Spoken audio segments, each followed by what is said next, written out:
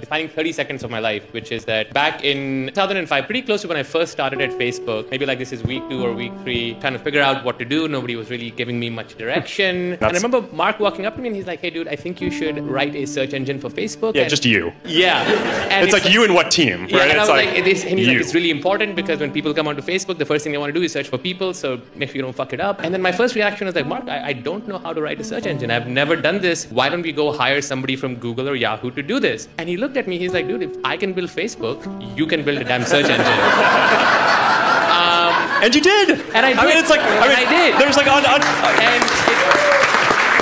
and when I say it was the 30 seconds that I still think about, which is that I just think that we don't, all of us can build whatever we put our minds to. Yeah.